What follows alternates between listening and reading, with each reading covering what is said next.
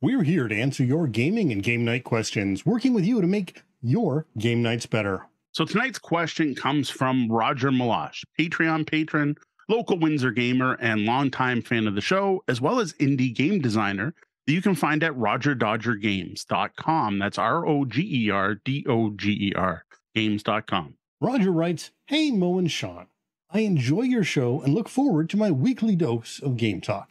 I have a question about game pace. A little while ago, I was playing a complex 5-player game which seemed to drag on forever. I would plan my latest move and wait, and wait, and wait. By the time my turn finally came around, I had forgotten my original plan. I would quickly come up with something, then execute my turn because I didn't want to slow the game down even more. Unfortunately, this was usually far from an optimal play, and I ended up trailing behind everybody. On the flip side, I tend to do poorly in real-time games because I need a little time to plan my moves, and this just doesn't happen in real-time games. I'm a bit like Goldilocks when it comes to game pace, not too fast, not too slow, but just the right pace for me to make those optimal plays. What kind of game pace do you generally prefer? Also, can you discuss a few examples of very fast or very slow-paced games?" Well, thanks, Roger, for tonight's topic, and even better for being in the chat room to hear us discuss this. I would love to hear when we get to preferred pacing, your thoughts on what games you prefer, and I'll call that out on the show as well. Now, I do feel a little bad, as I know exactly what game he's talking about with that complex 5-player game, which I know he played at one of our barbershop bar events and went on a little longer than expected. Now, Roger has some specific questions, which we will get to, but first I want to talk a bit about board game pacing in general, and more importantly, give you some ideas on what you can do as players to affect that pacing, hopefully to make the game more enjoyable for everyone at the table. Now, we've hit on many of these ideas and tips, mentioning them in other shows, but never actually addressed the topic directly. So that's what we're hoping to do tonight. Now, one interesting thing that hit me when working on this topic, and it was one of those I've written paragraphs of text and done research and written all this stuff, and then I had come up with the episode title, and I had just put long games and short games, and then I realized this isn't about game length at all. Game length and pacing are two completely different things. You can play a very long game, even an 18-hour game that moves along at a nice pace, and you can play a short 15-minute game that still manages to drag on turn after turn. Now, unfortunately, there's no easy way to know which sort of way the pacing will go without experience. Yeah. Though usually you can bet that your first playthrough is going to be at a slower pace. Yeah, when you're learning the game, that is going to be a slower paced game just by default. So my first thing I want to talk about in regards to board game pacing is the thing we talk about a lot in our show, and that is setting expectations before the game starts. Now, we say this a lot on our show. This is probably the #1 piece of advice we give every gamer, and honestly, it's the #1 fix for so many game night problems. Before starting to play a game, you should make sure everyone about to play is on the same pace. And this is in regards to both the pace and the game length. If this is a super long game, they should know. If there's lots of downtime and thinking, the players should know. If there is a large turnaround between player turns, let people know. If you let people know, you know what, this is one of those games where everyone's going to be planning a lot, and it's perfectly fine if you get up from the table and, go grab a drink or go to the washroom between your turns, because it's one of those games. Or the opposite. You know what? This is a game that requires a lot of focus. We're on a time limit, and I need everyone to pay attention. I need you to take your turns quickly. This is going to be a real-time game, and, if put your phones on silent for a minute, or, if you need the washroom, go use it now before we start. Yeah, and along with that, you should have expectations about sort of how it normally plays versus, if this is your first time, how it's going. Again, setting expectations. And if it's the first time for everybody, that should be clear as well, because maybe everyone doesn't know. And, at that point, you have to be ready to say, well, we've got 3 hours. I think we can get this in, but it is a first game teach. Is everyone going to be okay if we don't finish, or staying later if we do want to try and finish? Yeah, and remember also, just to kind of hint back to the other thing, is this should be part of a bigger conversation, right? as Sean said, is a learning game, but you should also be discussing how competitive it is. Hey, this is a learning game. No one take this too seriously. Play around to find out what's going on. Or, you know what? We all know the rules. We've all played before. I want to see who's going to win this. Let's take this seriously. Heck, let's put some money on the table. Those are two very different styles to sit down and play that are both going to affect your pacing. So that should be part of the overall conversation, as well as bringing up any potential problematic content in the game and other things we've talked about on past shows. Now, one example I want to bring up that's specifically related to board game pacing that is meant to be discussed before the game is a game I don't actually own, but I have played, and that is Five Tribes. This is a game where you put out a grid of tiles and you put a bunch of meeple on them and you play Muncala. You pick up all the meeple from one square and then drop them one at a time in other spots and then score. The problem with the game is there's so many meeple out there and so many squares and possible combinations that no one could figure out all the math for every possible play. But there are players out there that will try and try their hardest. The rule book even says you may need to limit the times on some players. Don't think about it too much. 1 or 2 points isn't going to win or lose you the game. Just find a move that looks good and do it. When the rule book has to warn you, you know there's a potential pacing issue in that game. Yeah, that's tough. But it's important, and that's why it's in the rule book, is because it's a discussion that needs to be had. Yeah. Similarly, with other discussions, as we're talking about this, big picture discussion in advance, if, like Roger, you like to take a little time to find that better move, let people know. Yeah. If you kind of just go with the flow, I personally tend to sort of, whatever the game's is, I'm probably just going to go along. And, if people are taking a little longer, I might be willing to take a little longer, but if things are rushing, I'll just pick a move. I'm not that competitive, so I'm pretty easygoing when it comes to timing. But if you aren't, and you know that you aren't, make a note of it. Let people be aware and help them make decisions about the game going forward. Yep. Now, the other thing you do have to watch when you're talking about pacing the game is, are you in some form of time limit? Is it just an open game night at your house that starts at 6 and you play till whenever? You probably don't have to worry about it. But are you going to try to get in a game of Catan in 1 hour? You want to do it on your lunch break? That can work. I can easily finish a game of Catan in an hour as long as everyone else is on the page trying to play quickly and make quick moves and focus. If everyone knows how to do it, you can get done in no time. Now, if you're at a public play event or even your home game night, do you want to play one game all night? That's it. You're going to sit down, you're going to focus, you're going to take your time, you're going to really deep dive this game?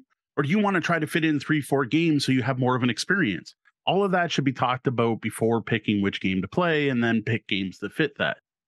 Yeah, absolutely. Timing is so important because it's really easy to just sit down and, we're going to play a game tonight. And let's take the evil example of Monopoly. Mm-hmm. All of a sudden, 6 hours later, people are still bouncing back and forth the last few $1,000s, and it never apparently is going to end. Yes. If you'd had that discussion up front, perhaps even discussed which host rules you are or aren't going to use, you might have headed that all off at the pass and had a solid game night, or known that you were going to play until 4 o'clock in the morning when somebody finally threw down their money and left. So I think what we'll do next is let's talk a bit about the main factors that affect game length.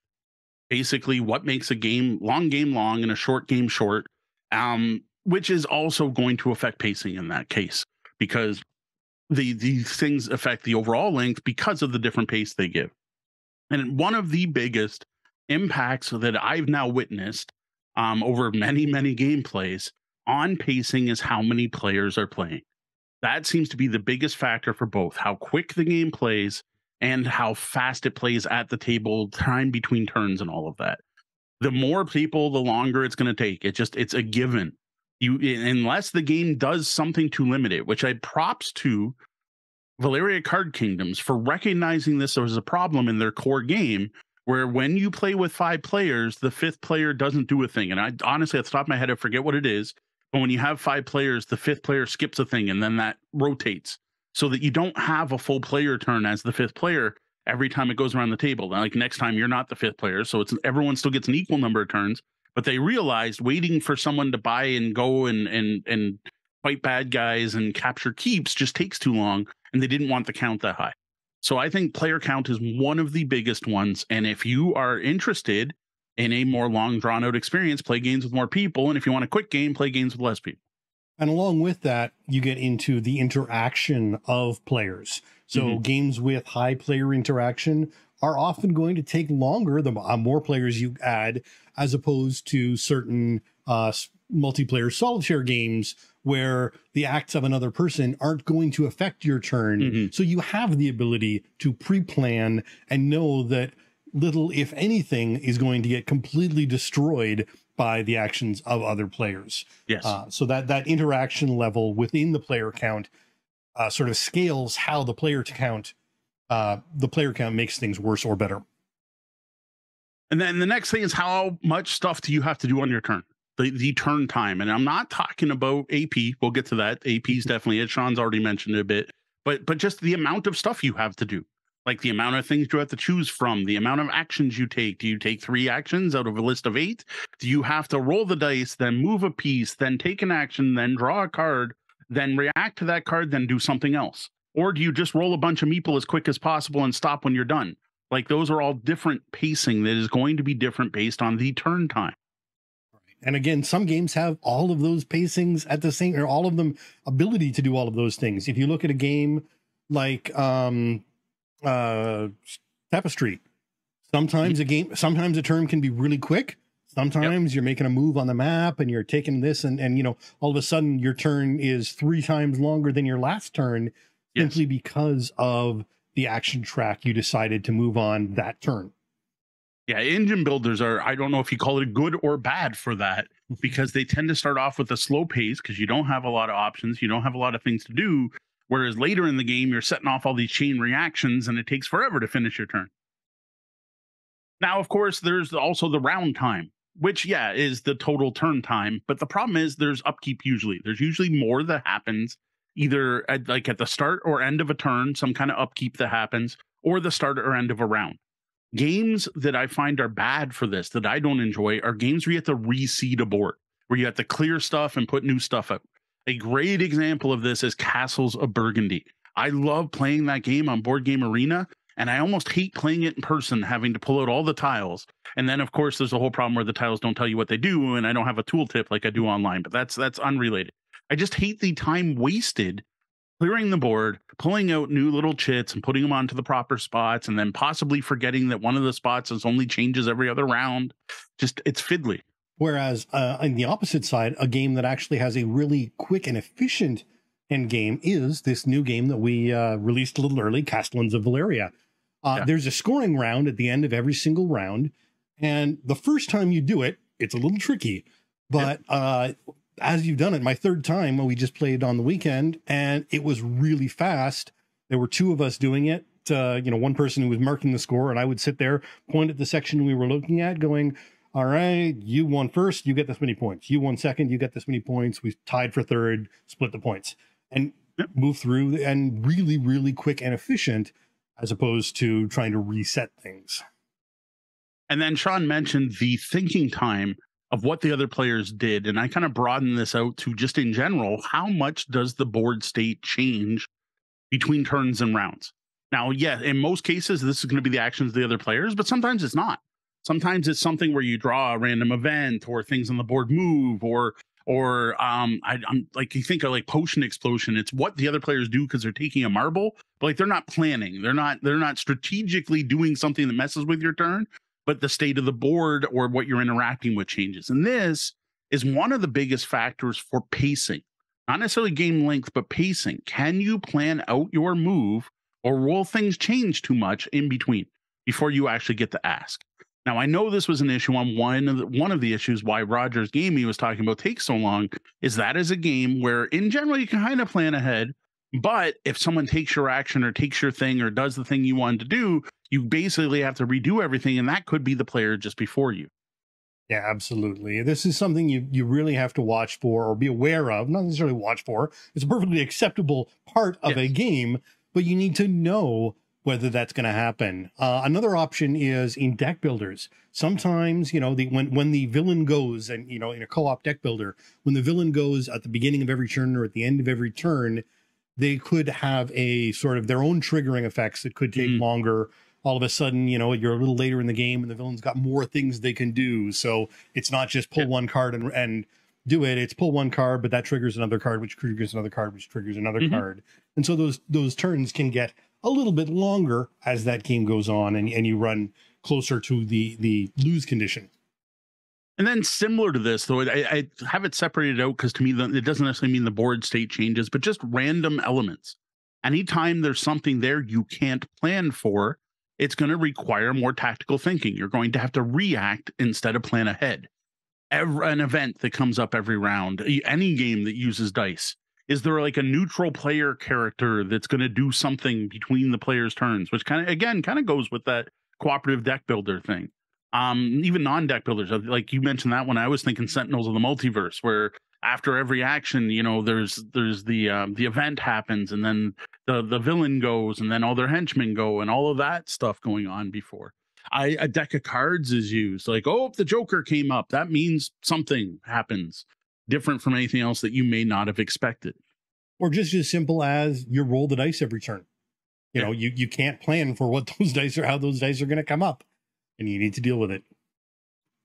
And then and the other one, of course, is thinking time, which I think kind of comes from all of the above, right? It's everything we've already talked about is going to impact the player's thinking time. But this is also a factor of how quick do the players think. Some people are fast on their feet and quick to see things. Some people are better at spatial reasoning. Other people are better at strategy and planning ahead. There is a huge factor in the ability is the wrong word, but the skills of the players playing the game is going to impact your pacing greatly. There are certain gamers out there that I don't enjoy playing with because of the pace they like to play games at does not match mine. Meanwhile, there's other people I'd love to play with because, man, they're like on the ball and they're like boom, boom, boom, boom, and they're still winning. And I'm like, it blows me away. It's awesome. And at the same time, the game you're playing can impact this. Now, some people are going to take a long time no matter what, and that's those people. And if they know that, they should be mentioning that up front. But sometimes, because the game encourages longer play times and you can come up with things in advance, the board state isn't changing dramatically. You've got other people's turns to make your decisions on. Unlike some games where it's a whole new board state when you get there, and good luck. If they're a heavy thinker, they only have their turn to think. Yeah. So it's gonna stretch on. Now this is one that isn't about specific game, but another thing that's going to impact your game time, which is your pace of your game night more than the pace of the game, is your setup and takedown time. This has a big impact, especially if you're on a time limit.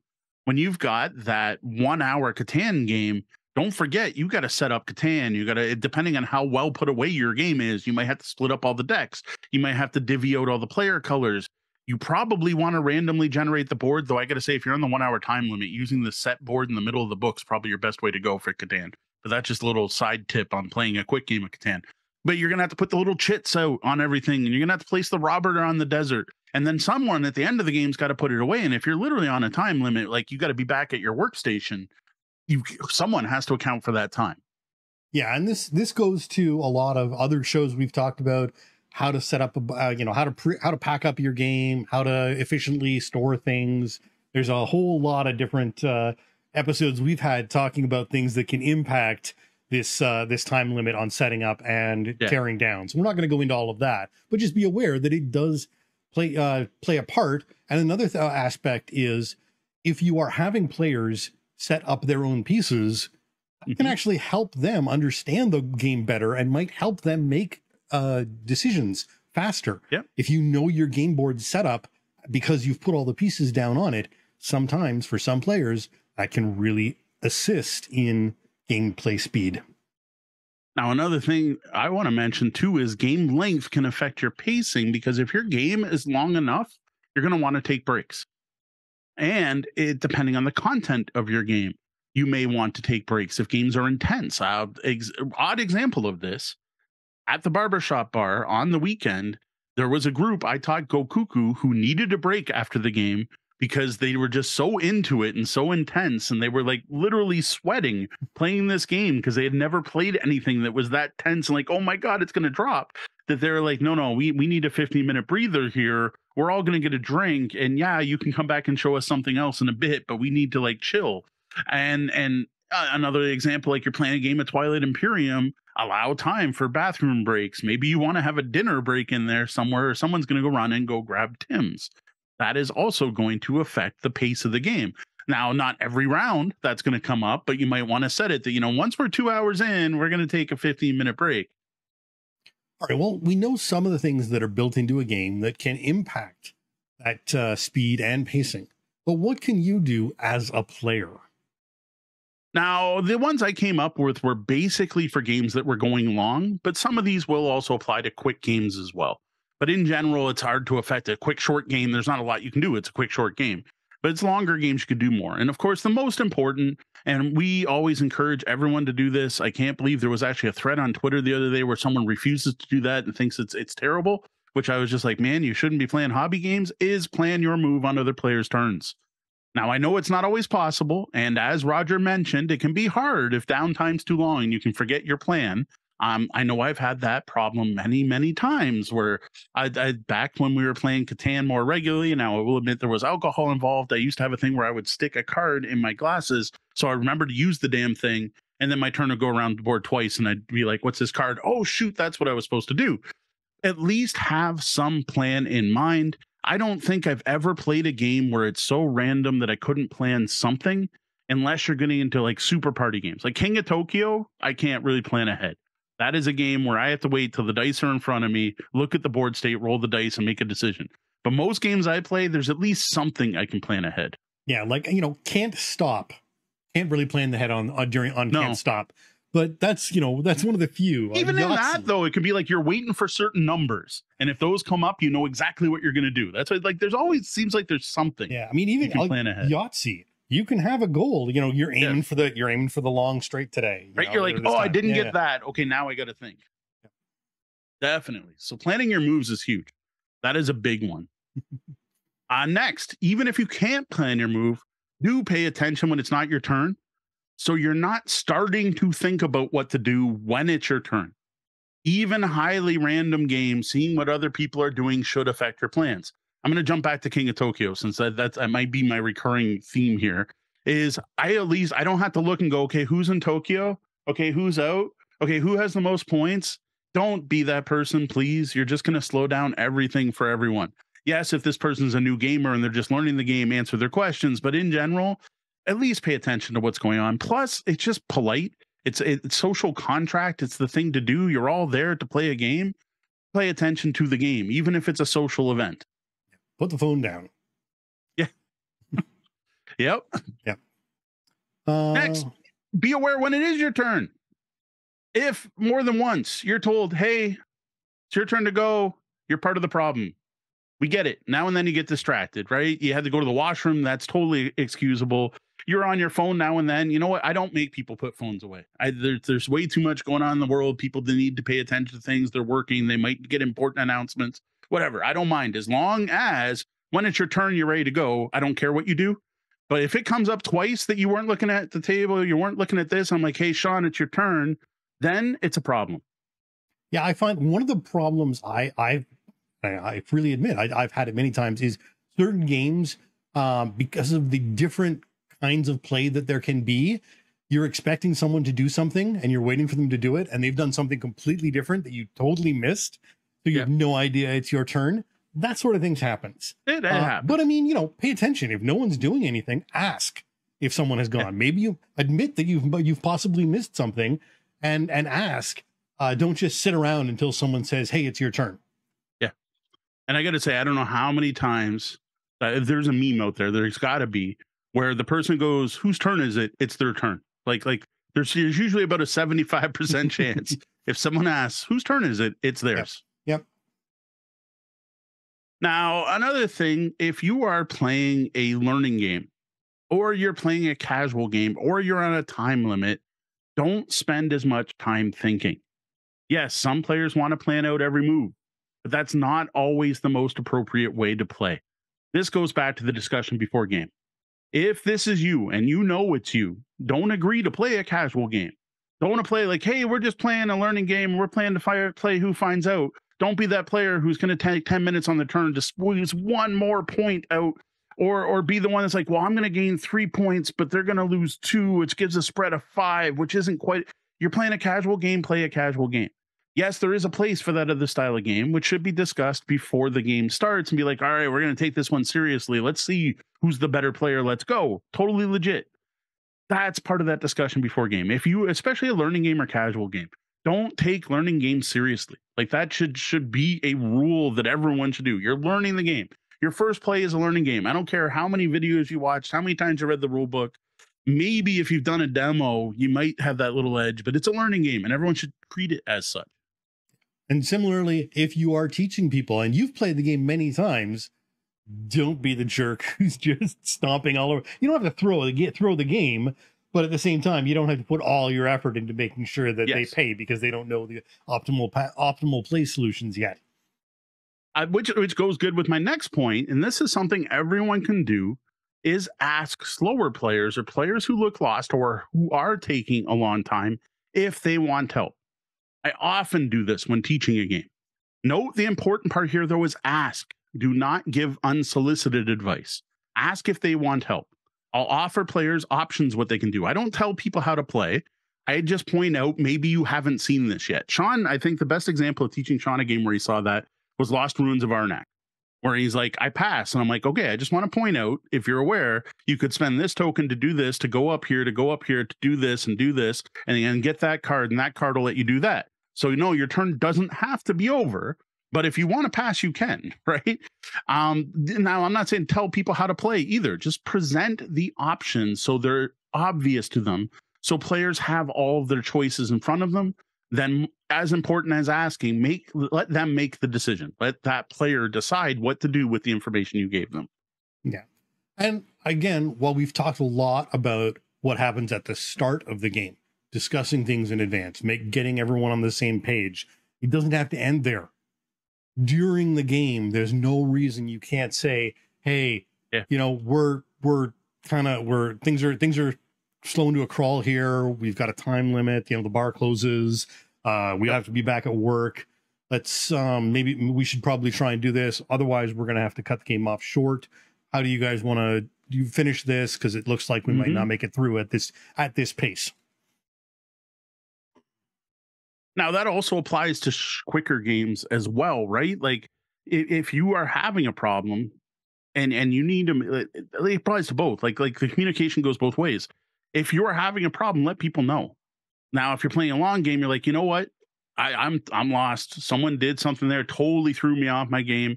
I need to completely rethink my whole strategy. Do you mind giving me a few minutes? That's perfectly fine to ask. I don't know why I don't think it's gamers. I think it's people are so scared to talk to each other. Just communicate. Now, with a slower game or a fast game, like fast-paced game, you're like, hey, can we slow down a bit? I'm losing track of things. Or hey, can we take a short break? Like, I need to refocus. This is getting a little too intense with real-time games, especially. At the end of this round, can we take 5 minutes just to kind of let tensions and adrenaline kind of wean off a little bit here? Yeah, absolutely. Again, there's nothing, safety doesn't end at the RPG table. It works at the board game table too. And if you're getting overwhelmed, you've got a perfectly good reason to say, hold on, guys, this is too much. Yeah. No one should be thinking any less of you. And everyone else should feel the freedom to do that as well.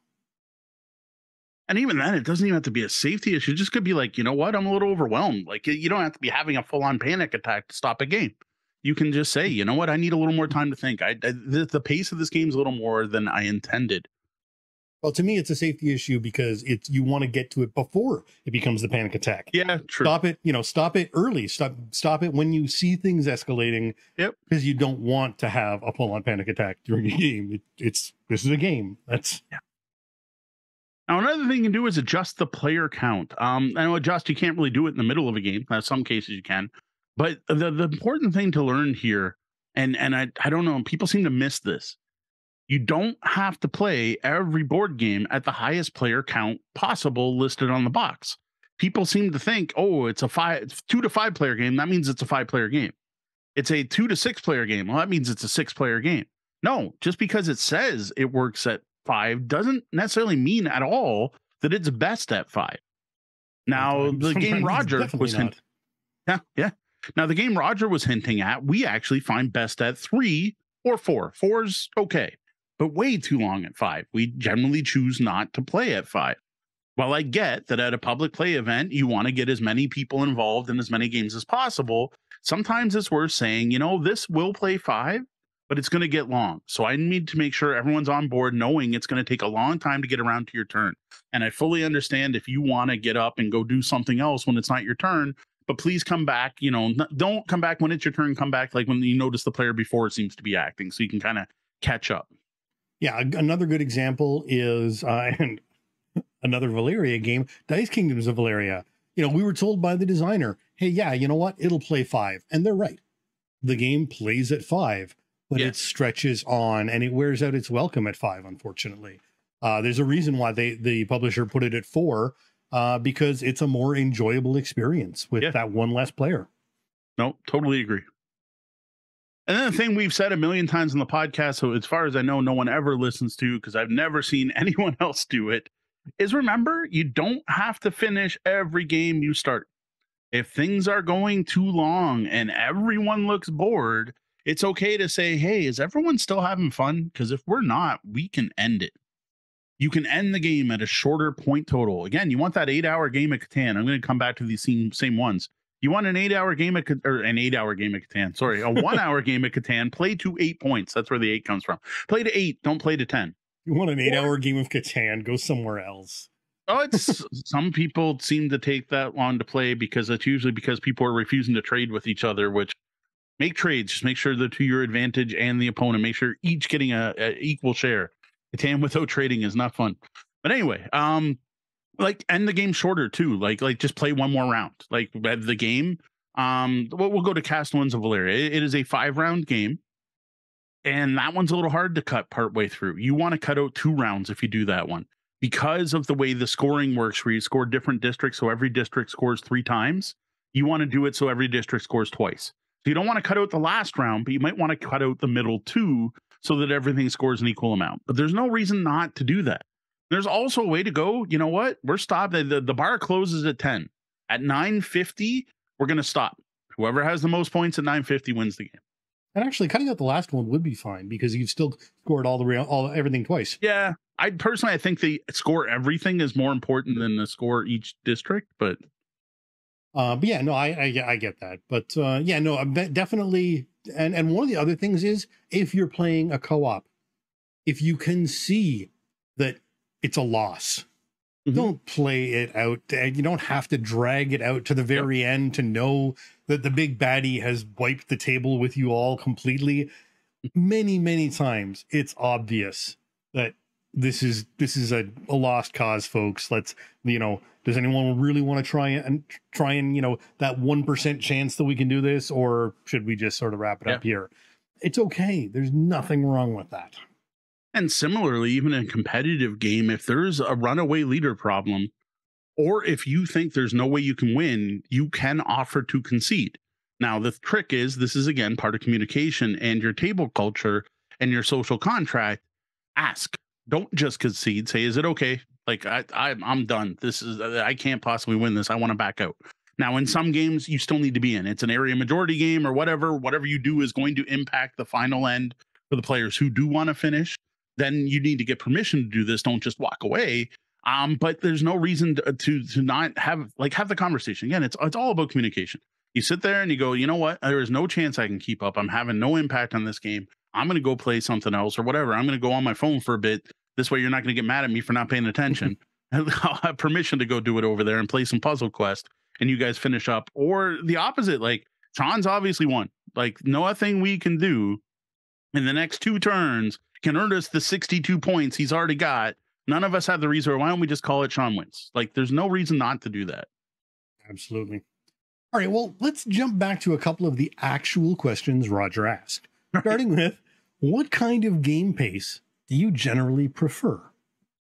All right, so I'm less Goldilocks than Roger, I will say. I like games with all kinds of pacing. Now, I dig real time, short time limit games. A couple examples are Fuse and Breakdancing Meeple, but I also love long event games like, say, your Twilight Imperiums. What I don't like are games with too many options that lead to AP when playing with those players who have to figure out every option. Now, I'm going to go back to the start of the conversation. Look at this full circle, Ouroboros here. We're going to go back to Five Tribes. I did not like that game at all the first time I played it because I played with a player that did want to figure out every possible option to find the one that got them one more point.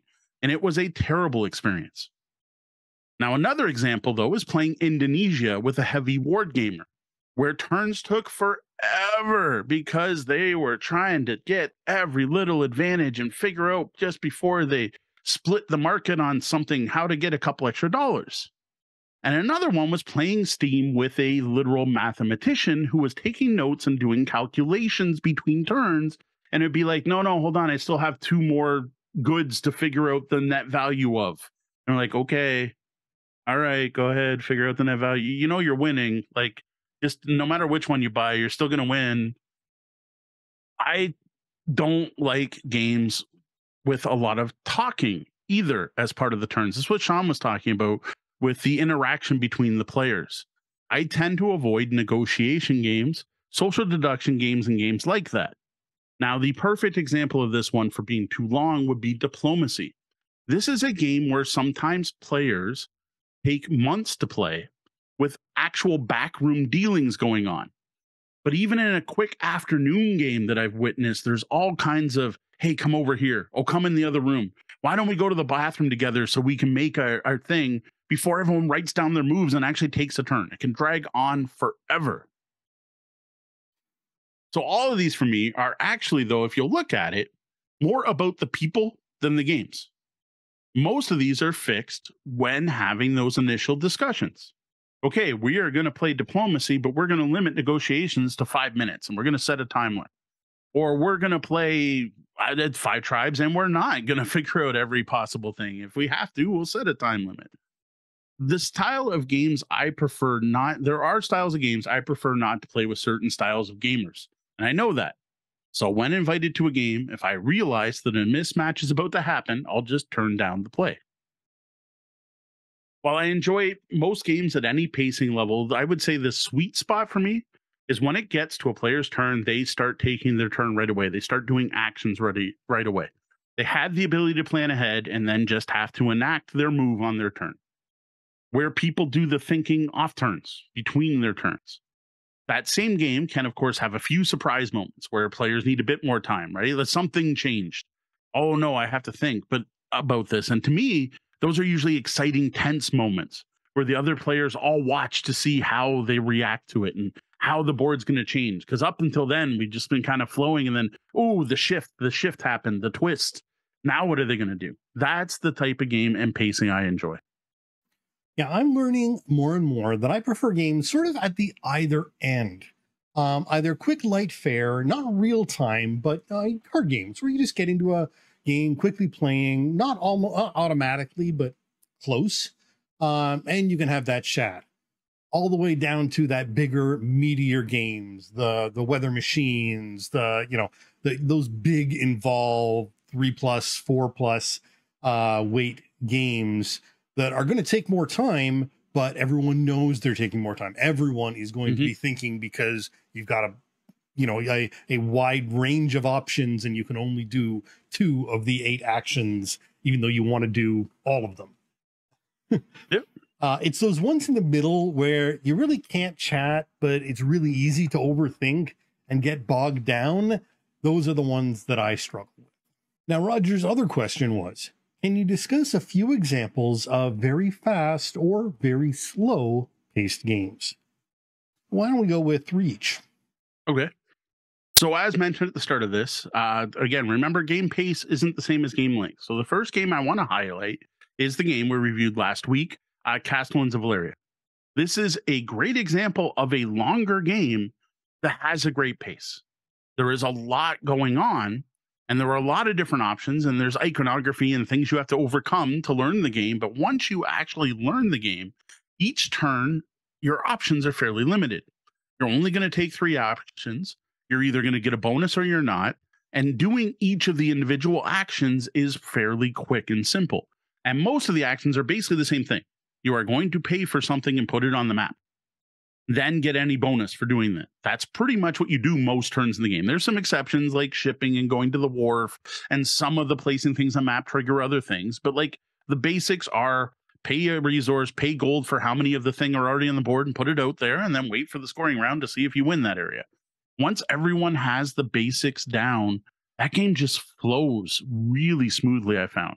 And it's one of those games where I don't realize how long I've been playing it. It feels like I've been playing for half hour, 45 minutes. And I look and go, oh, geez, we've been here. The coffee shop's closing. All right, I guess we're only getting one game in today.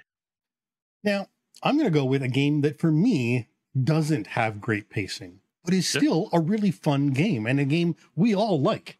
This is Roll Camera. Now, in this case, it's because you've got a co-op game with a lot of decision points and points of view on the best way forward. Turns can really slow down because you're all trying to work out an optimal solution with what you've got. You're rolling dice each turn, so there's a random aspect that is going to throw a wrench into any pre-planning you might do. There are communication limitations, so you can't even talk about all the things you might want to do. And then that interaction, unlike many Euro-style games, really adds to that inconsistent turn length. Yeah. The B-Movie expansion added a huge amount of replayability, but it also added even more decision points with which to discuss.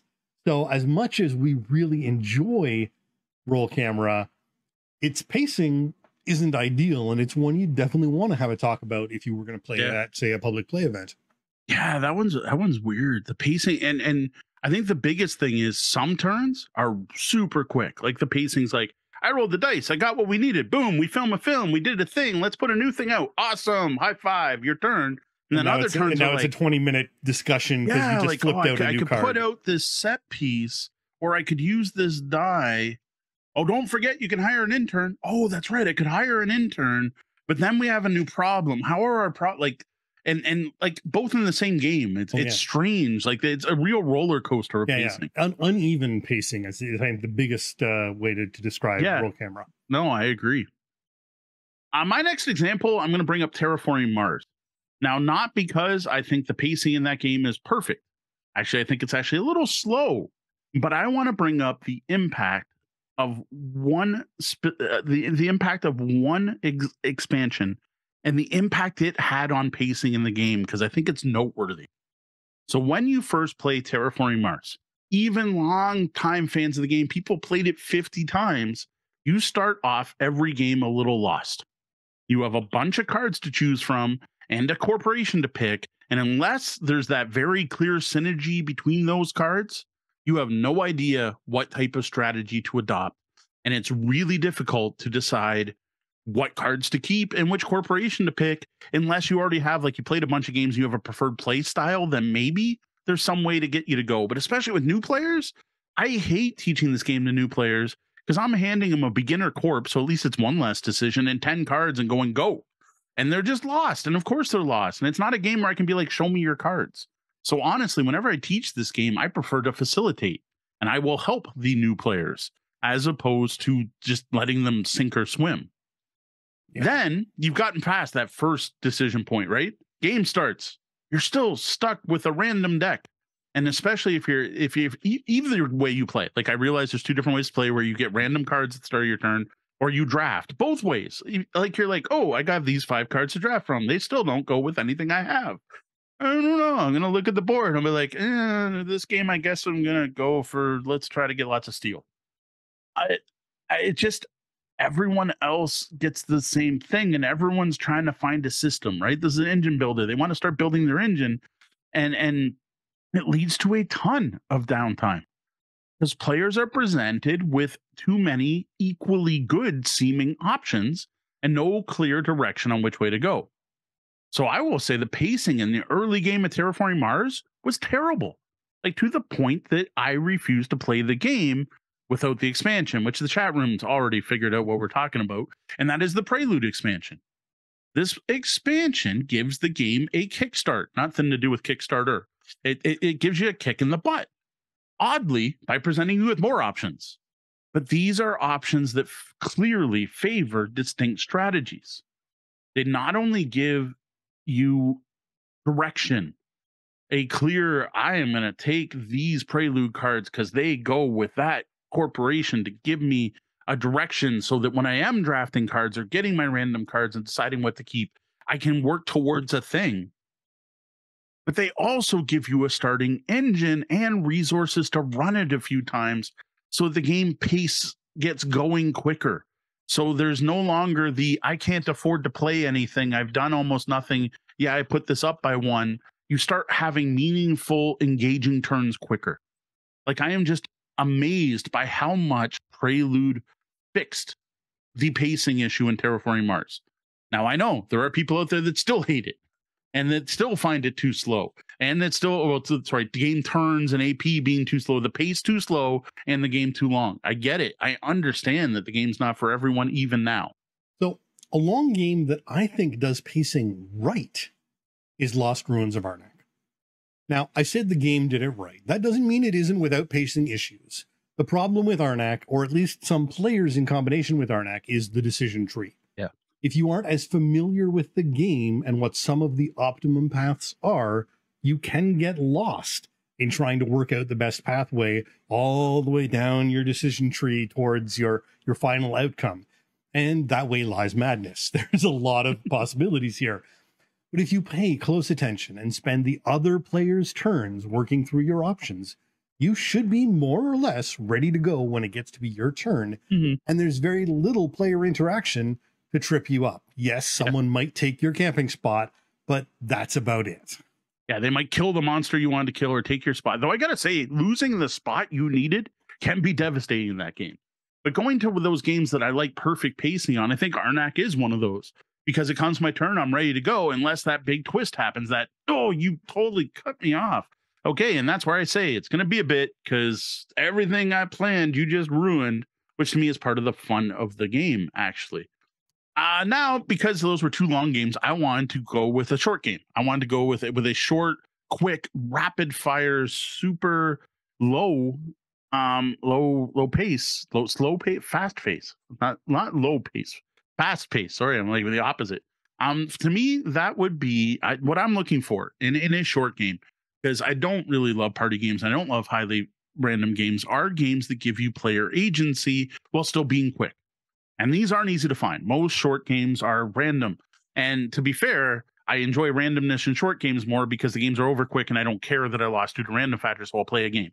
Right? Party, push your luck style games, they're fine. I enjoy them. But what I want for a game when it's over in 15 minutes, I can look at the table and I can be like, I know what I would have done different. I know how I could have played better, or I can see what my opponent did to beat me. There is definite agency. What affected it was because of what other players do. So an example of this that we just discovered is Trick Draw. This is a super quick playing card game that's a race to 10 points. The rules are dead simple. Draw a card, play a card.